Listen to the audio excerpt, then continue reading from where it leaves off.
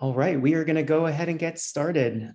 It is great to see everyone on this Tuesday morning. Welcome to the Department of Psychiatry and Behavioral Sciences Grand Rounds. My name is Dr. Eric Hung. I am the Residency Program Director in the department, and I also happen to be the co-chair for our Trainee Grand Rounds Research Awards. I will say, having co-chaired this with Dr. Vogelmeyer for the past several years, it has just been incredibly impressive to see the work that our trainees across the department are doing with respect to scholarship and research. And today marks sort of our second day of celebrating the outstanding work that our research trainees are doing. It's my pleasure today to be able to introduce Dr. Kristen Nishimi and Dr. Aifa O'Donovan as one of our presentations, and then Dr. Shuyu Wang and Dr. Dave Manoli as our second presentation. We're going to turn the stage over to Dr. Dave Manoli, who's going to introduce our next Trainee Research Award recipient. Dave, the floor is yours. So thank you very much, Kristen and Eva. And to the department for giving us this opportunity. So it's an absolute pleasure for me to introduce Shuyu Wang, who is now a PGY4 in my lab and has been a postdoc really since she started in the department. For her graduate work, Shuyu did some really amazing work trying to understand how cells actually sense specific amino acids that regulate actual cellular growth. And then sort of as she was finishing medical school, she then moved to the lab of Evan McCosco, who was a pioneer in sort of single cell sequencing data generation as well as analysis. And she developed algorithms for using single cell sequencing data to understand or infer protein interactions. And so sort of this quantitative bias to really understanding sort of basic mechanisms in neuroscience is kind of what motivated Shuyu, directly what motivated Shuyu to join the lab and really sort of pioneer sort of two areas of work that she's going to be talking about. The first is really to try to use sort of computational and unbiased approaches to understand the behavioral mechanisms that animals engage in when they're developing social relationships and social bonds, and then to model these reciprocal interactions both in sort of wild-type animals, but also in the context then of both environmental and genetic disruptions that affect social attachment behaviors in clinical populations. And then the second sort of area is to really sort of capitalize upon her expertise in sort of informatics and single cell analysis to really understand what are the neural populations that specifically are involved in social attachment behaviors and identify the molecular signatures, both that identify these neural circuits, as well as the changes that occur in them molecularly during the formation of social attachments. And just to sort of end, it's probably not surprising that she has already won a number of awards, and I'm just going to highlight the UCSF Weill Pilot Award for junior investigators in neuroscience and a NARSET grant for young investigators, both of which have been sort of instrumental in facilitating her work, and I think are the first of what's going to be a very long list. And so with no further ado, I'll give it to you, Shuyu. All right. Thanks so much, Dave, for the kind introduction. I'll try to share my screen and keep fingers crossed that it works. All right. Great. Is one screen visible? Great. Okay. So yeah. So thank you, Eric. Thank you, Dave. It's really an honor to be able to share some progress on the research I've been doing over the last several years today. So I'll be talking about systematic characterization of social attachment behaviors and their underlying molecular substrates. My research interest in the science of social attachment is actually deeply rooted in the clinical experiences I've been privileged to have. My work at San Francisco General Hospital as an intern and much of my subsequent clinical training have repeatedly underscored the importance of social attachments for psychological development, for mental health, and for overall well-being. And even now, as I near the end of my residency training, it is no less astonishing to me today how early life experiences, such as one's relationship with a caregiver, can instruct or impair social relationships later in life. Now, being a basic scientist, I was inspired to learn more about the mechanisms by which social attachments are formed and disrupted. This is not only an intrinsically fascinating neurobiological phenomenon, but also one with deep clinical significance. Now, studying how the brain orchestrates social attachment behaviors on the level of fundamental neurobiological mechanisms has not been easy because none of the common model organisms in use today demonstrates enduring social attachments in adulthood. And without a system that shows robust social attachment behaviors, it would be challenging to identify which genes and which neural circuits are responsible for attachment formation and maintenance. So to this end, I was very grateful to have had the opportunity to join Dave Manoli's lab, where we study social attachment behaviors in prairie voles, which are these terribly furry and cute creatures. It's worth noting that prairie voles are among only 5% of mammalian species that demonstrate social monogamy and biparental care of the young. To better appreciate the range of behaviors that social monogamy entails, it helps to contrast prairie voles with non-monogamous rodent species. For example, mice and rats show time-limited maternal attachment between mom and pups, but not lifelong social attachments as far as we know, whereas prairie voles exhibit lifelong social attachments to their mates. Second, mice and rats have novelty-seeking behaviors, whereas prairie voles spend more time with their familiar partner than with a novel stranger when given a choice between the two. Mice have little anxiety response when separated from their mates, but prairie voles have quite a pronounced anxiety response when they're separated from their mates. And lastly, mice and rats mate with multiple animals, but in contrast, prairie voles, once they're partnered, will vigorously reject new potential mates. And this last aspect is a really striking example of how a prairie vole's behavior, and presumably also its underlying neural substrates, is transformed once a pair bond has been established. Given all of this, the prairie vole presents a really exciting opportunity to examine a number of key neurobiological processes. First, how do prairie voles discern partner from stranger? And how does environmental context affect this processing? Second, how do prairie voles integrate sensory cues with their internal attachment state? And third, how does the integration of sensory cues and attachment state result in the display of affiliative versus aggressive behaviors? In today's talk, I'll share my progress on two ongoing projects.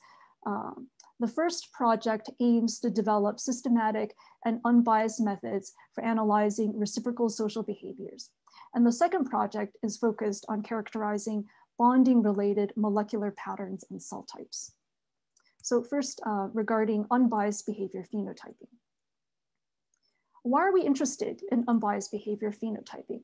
Well, when we think of language, we recognize that words are strung together in a reasonably predictable order to form higher ordered phrases, then clauses, and ultimately sentences. Grammar supplies the rules that govern how words and phrases are assembled, and our understanding of language requires an implicit understanding of these words and these rules. Likewise, we hypothesize that understanding that there's a logic to social behavior that is analogous to language. The challenge is that we neither know what these behavior words are, nor the grammar that governs how these behavior words are assembled into meaningful behavior sequences. This diagram on the right-hand side illustrates 9 descriptors of animal behaviors shown as features, which can collectively specify the sequence of behavior words, which is represented in a color-coded fashion across time. Just as the word Jack is often followed by a verb, we may realize that the behavior blue is frequently preceded or followed by the behavior light blue. By developing a model that can detect statistical regularities in the sequences of behavior words, we can begin to understand how social behavior is expressed on the timescale of neural computations. And moreover, such an unbiased approach would render the behavior scoring process less susceptible to the projection of human biases. And this stands in contrast to the current standard in the field, which is manual coarse phenotyping of social behavior. So the procedure of unbiased behavior phenotyping requires 2 steps. First, we track animals to obtain animal coordinates, and then we assign behavior labels based on these animal coordinates. And I'll start by focusing on tracking.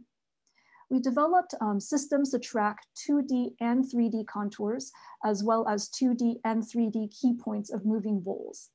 While 2D measurements from regular camera setups are far easier to use and compute, 3D measurements provide more accurate and nuanced representations of animal pose, which can be extremely helpful for unbiased behavior phenotyping. So first, we built a custom pipeline for 2D contour tracking, which we have applied to many social and solo behavior assays that we run in lab. Our pipeline has a convenient user interface and has now been used by many of our lab mates. Here is the tracking of prairie voles in the middle of a partner preference test. The focal vole roams freely and can choose to interact with its mate or with a stranger who are tethered to opposite sides of the chamber. And focal voles typically spend 60 to 80% of their time with their partner and only 10% of their time with the stranger. Our contour tracking not only indicates where the focal vole is roaming, but also if it is in contact with a tether vole. A key challenge to accurate tracking is preserving animal identity over time in a multi-animal context without getting identity swapped. To achieve this level of accuracy, we devised a linear assignment problem to string together contours that represent the same animal across multiple frames in a behavior video. And here's an instance of the same animal, or of two merged voles coming apart with time. And here is a separate instance of two initially separated voles that merge together. But once these two voles are merged together into a single two-dimensional contour, it becomes difficult to segment the two animals away from each other. To overcome this problem, we implemented 3D tracking with a depth camera, which captures the distance between the camera and points in the frame of view of the camera. But when we, so shown here is a still frame of two interacting voles. And these would have been detected as a single 2D contour using the approach I just described. But when we take a cross section of the depth data along this vertical line illustrated here, we're able to discern two humps, each corresponding to the body of a single vole. Of note, this cross-sectional data, depth data, contains interpolated values, since raw depth data, as indicated here, is prone to invalidated or null artifacts, particularly at the interface between objects, such as between the vole and its surrounding, the bedding. But we're able to apply this intercubic interpolation to infer approximately what these invalidated values would have been. And we see from this diagram that we have pretty good approximation. We also wanted to track key points, especially at the head and the rear, since face-to-face sniffing and anogenital sniffing are common and important social behaviors in voles. We use Deep Lab Cut, a 2D convolutional neural network that enables markerless tracking with human-like precision. We trained two separate networks, one for dark-furred voles and one for voles with contrasting coat colors. More recently, we implemented DANCE, which makes use of a 3D convolutional neural network to generate highly accurate and spatially stable 3D key points. Shown here are two of the three camera views that were used to track the nose tip, ears, and tail base of a wild-type vole. We expect that the ability to track in 3D space could be especially helpful for social behaviors, for which there's often occlusion when viewed from just the overhead perspective. And we're in the process of training our two-vole dance network this week. We have since augmented our dance setup to 6 cameras synchronized by an external signal generator.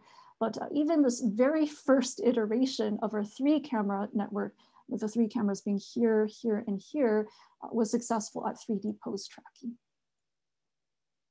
So with our tracking data in hand, we proceed to developing methods for scoring behaviors. Here's a more detailed outline of the scoring process, whereby we start with tracking data and generate behavior predictions.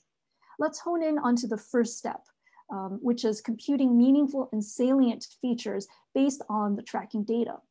For instance, if we had key point tracking data set, the angles of the forelimb joints may be useful for specifying grooming behavior, which requires repetitive and stereotyped forelimb motion.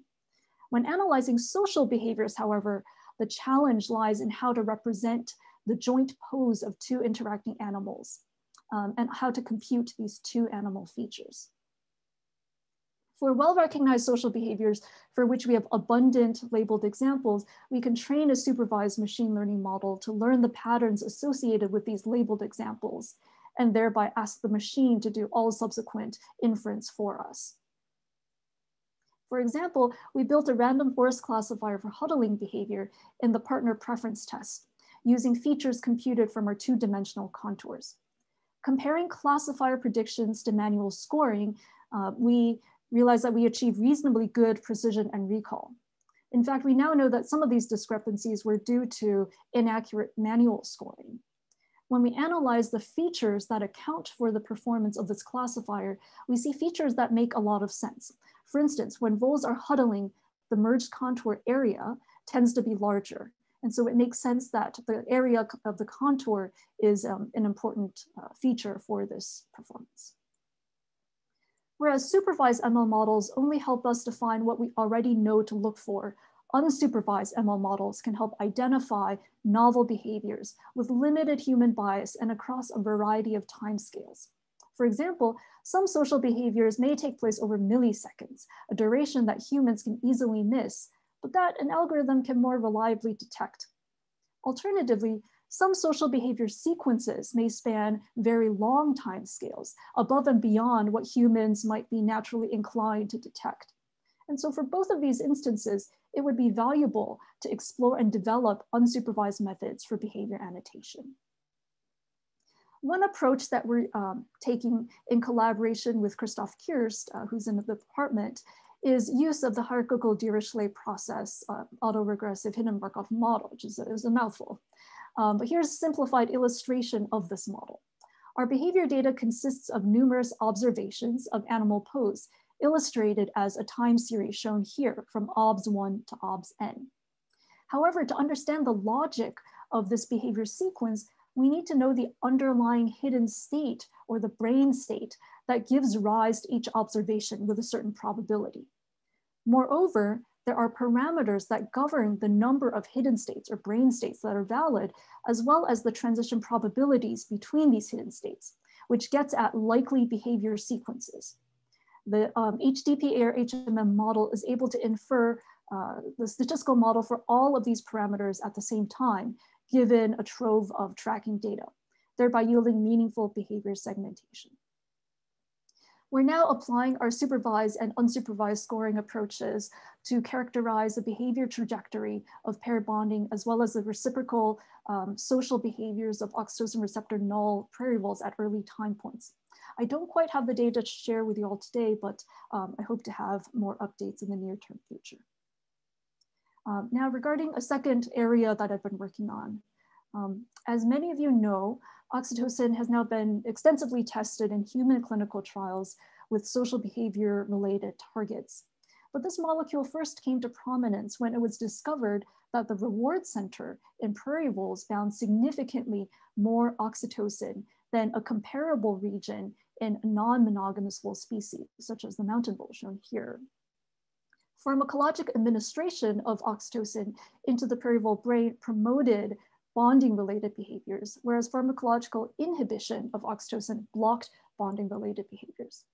So these observations led us to seek transcriptomic patterns in the prairie vole brain that may predispose it to forming pair bonds, and also to ask if there are molecular correlates for a critical period for social bonding.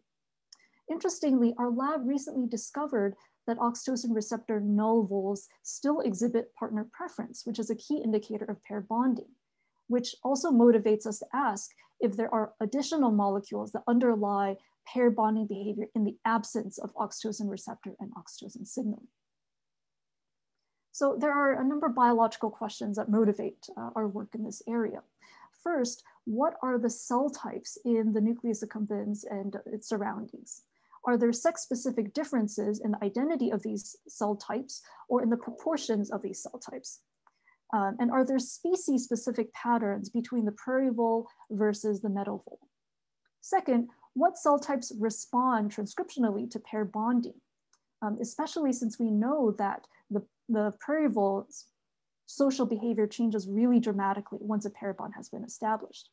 And lastly, what are the transcriptional signatures associated with pair bonding? So we dissected the nucleus accumbens and surrounding regions from frozen brain tissue and processed our samples with a 10x 3' RNA sequencing kit. Following standard quality control steps, we obtained this clustering scheme, which is illustrated in this two-dimensional UMAP plot. We found that the prairie vole nucleus accumbens has a lot of similar cell types to mouse nucleus accumbens when we compared our data set with existing data sets of mouse nucleus accumbens.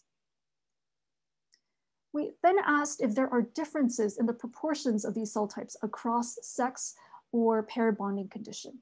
To our surprise, we noticed that most clusters have highly similar cell proportions, with the exception of cluster 1 shown here, both in this female versus male comparison, as well as in this pre-bonding versus post-bonding comparison.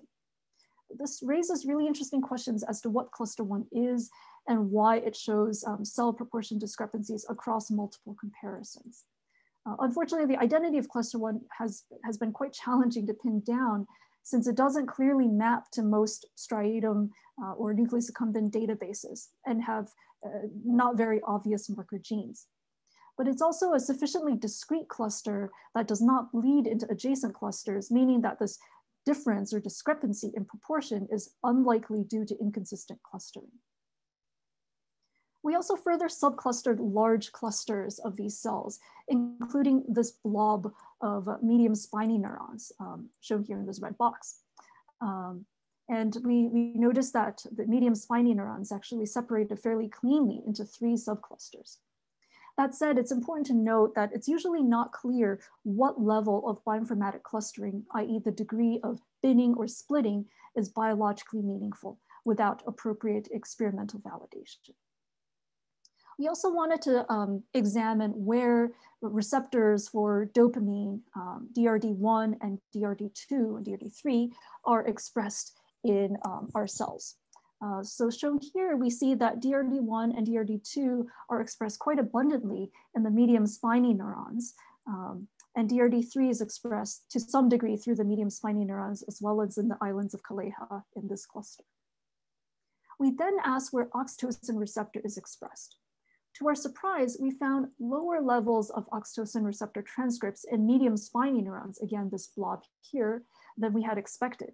And we also noticed oxytocin receptor expression in other inhibitory neuronal clusters, glutamatergic excitatory clusters, and even non-neuronal clusters. To more rigorously quantify oxytocin receptor expression, we plotted OXTR levels normalized by housekeeping genes such as actin and GAPDH, and highlighted the MSN populations here in red. So based on these data, it is unclear if oxytocin receptor expression in the nucleus accumbens, as detected in our data set, fully accounts for the extent of experimental oxytocin binding at the nucleus accumbens in prairie voles. One intriguing possibility we've wondered about is if oxytocin receptor might be expressed at presynaptic terminals projecting into the nucleus accumbens from an external source, a population we did not sample in our sequencing experiment because we only extracted nuclei from the nucleus accumbens. But due to the sparsity of transcripts that is inherent in single cell methods, cells in which oxytocin receptor was not detected are not necessarily oxytocin receptor negative. And without a clear, without sort of profiling a Cree oxytocin receptor driver line, it would be very difficult to assess pair bonding related transcriptional changes between oxytocin receptor positive and oxytocin receptor negative cells. We then examined the differentially expressed genes between pre and post bonding states. And we extracted the genes that exceeded a significance threshold and clustered these genes both by clusters and by the differentially expressed genes themselves. The intent behind this analysis was to identify differentially expressed genes that occur across similar clusters, which are likely to have meaningful biological significance. And we see here that indeed clusters that are more similar to each other, such as where I'm pointing at, tend to have similar patterns of differentially expressed genes. So just sort of as a proof of concept, we wanted to better understand what these genes are and if they specify specific biological processes that would be of interest. And so we focused on this set of upregulated genes in cluster 1, which is again the mysterious cluster that has some neuronal, some sort of support cell type properties. And when I examined Go terms or biological themes that are enriched in this set of genes, I notice these patterns, specifically modulation of chemical synaptic transmission, various compartments, plasticity related genes. So not super specific, but interesting that these are the themes that come up. I also examined what genes appear in this cluster, which is a glutamatergic cluster. And in this cluster, we see that there are a lot of biological themes that have to do with ion channels and synaptic complexes, which makes sense being a neuronal cluster. Another possibility is that only a subset of cells within a cell type change transcriptionally in response to pair bond formation. So conceptually related to the idea of engrams, where a specific and limited network of cells show modified activities following a stimulus.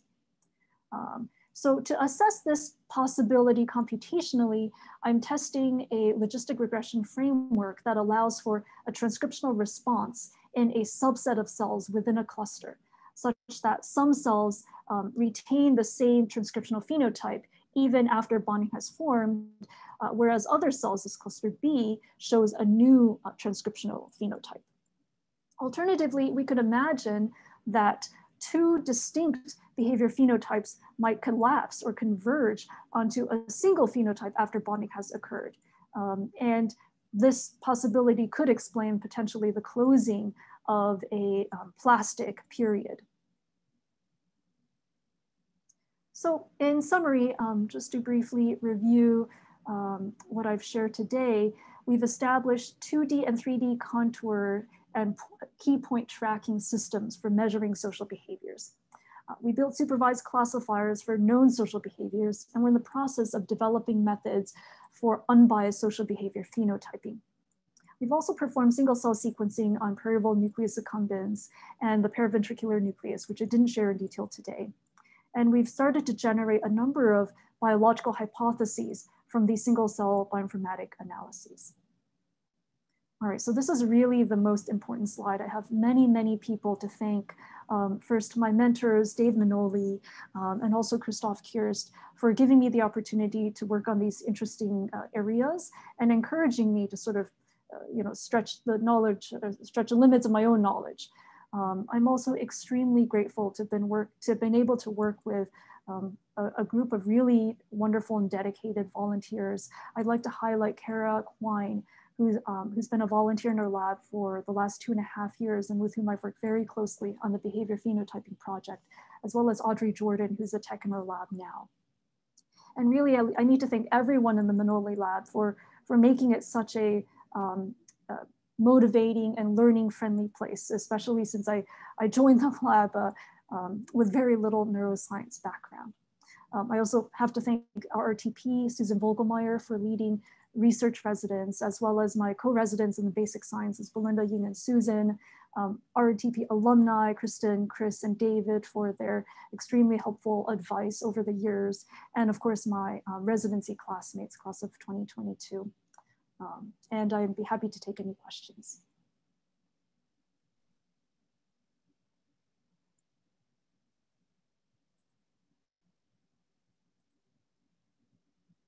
Thank you, Shuyu. Great. I'm going to actually turn it over to Matt for the first question.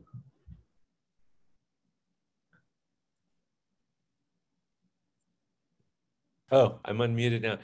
I'm happy to defer to anyone else who wants to ask a question. the finding around, so the differences between those early, kind of seminal insel experiments and what you find when you have null oxytocin nulls. Have you or others gone back and just tried to reproduce those initial experiments? Are you really trying to explain conflicting results, or is there a possibility that there were technical problems with those early experiments that have led people astray?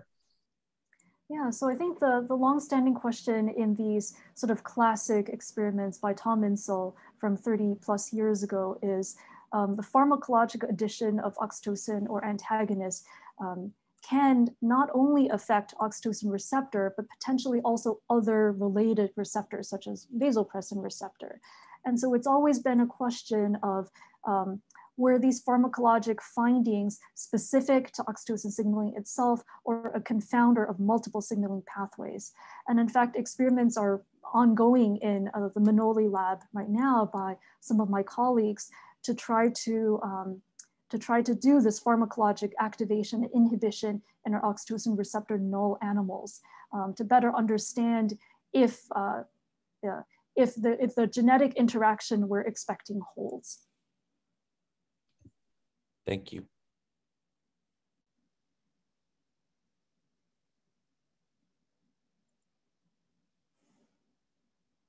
Not sure if the chat is working, if people are trying to put questions in there. So if you want to raise your hand, that probably is a little bit easier. I guess while people are, we have one question from Belinda. How do differentially expressed genes in the single cell data, how are they analyzed, and do you use pseudobulk methods? So I've used both single cell methods such as Wilcoxon and MAST, as well as pseudobulk methods such as DE-seq2 and EDGE-R. There is some overlap between these different methods, and but there are some differences as well. You can imagine that the success of identifying differentially expressed genes via pseudobulk methods depends on the quality of the cell clustering. If the cell clustering is at issue, then pseudobulk methods, but also single cell differential expression methods could be affected. But I think it is worthwhile to analyze both single cell and pseudobulk methods because they each have their own pros and cons.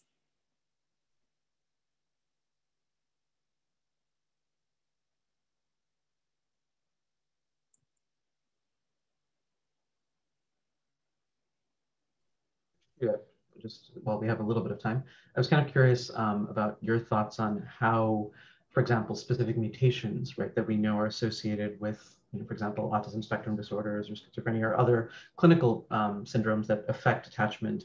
How do you think that the sort of unbiased phenotyping that you're developing, what do you think that will show in terms of the deficits in behavior, that we identify at a global scale as saying they do or don't attach? But at the level, at the resolution that you're looking at, where do you think that those sorts of things are going to manifest?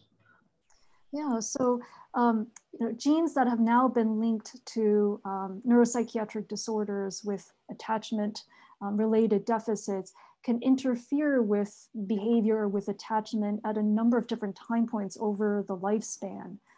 They could interfere with early development, adolescent development, or even sort of adult sort of behavior. And so right now, we're hoping to use our quantitative methods to study the patterns of behavior on timescales that we define. We're interested in understanding if we can look within just the sort of early time point and see if there are already behavior features that suggest a difference between mutants and with wild type animals.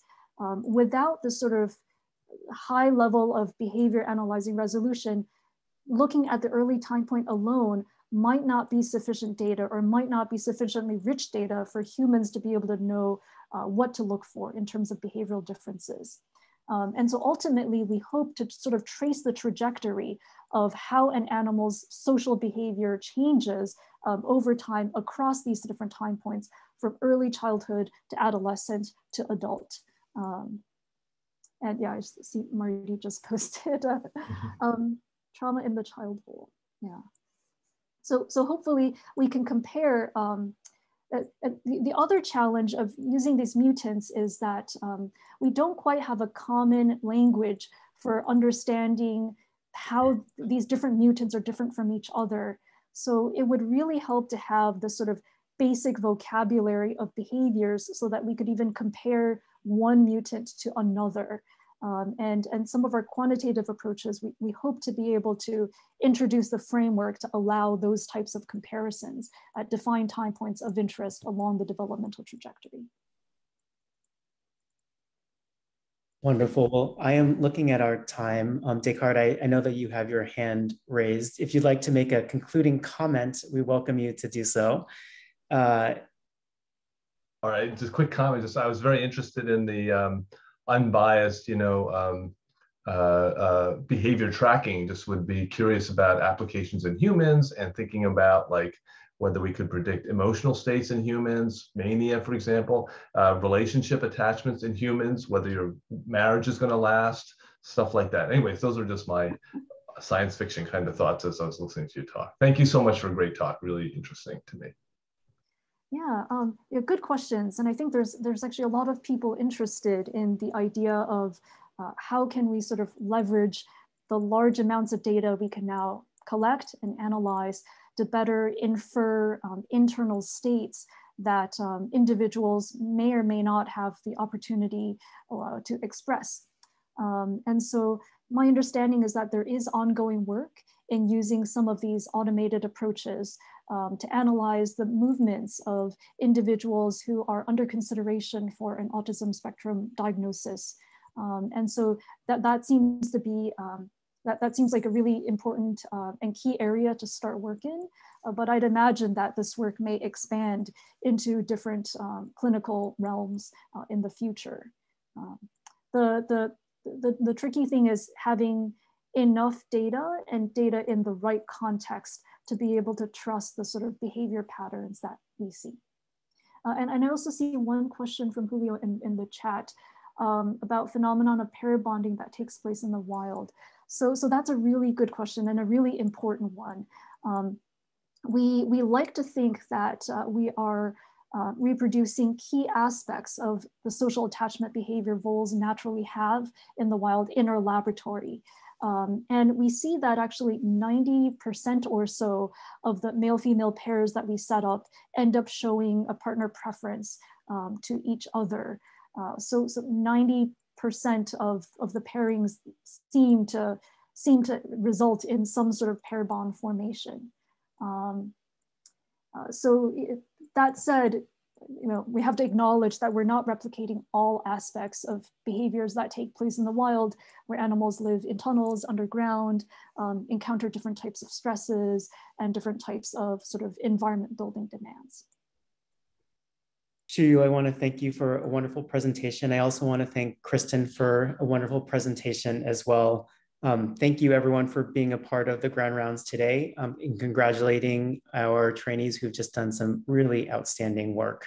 We'll see you soon for the next Grand Rounds, and everyone have a good rest of your day.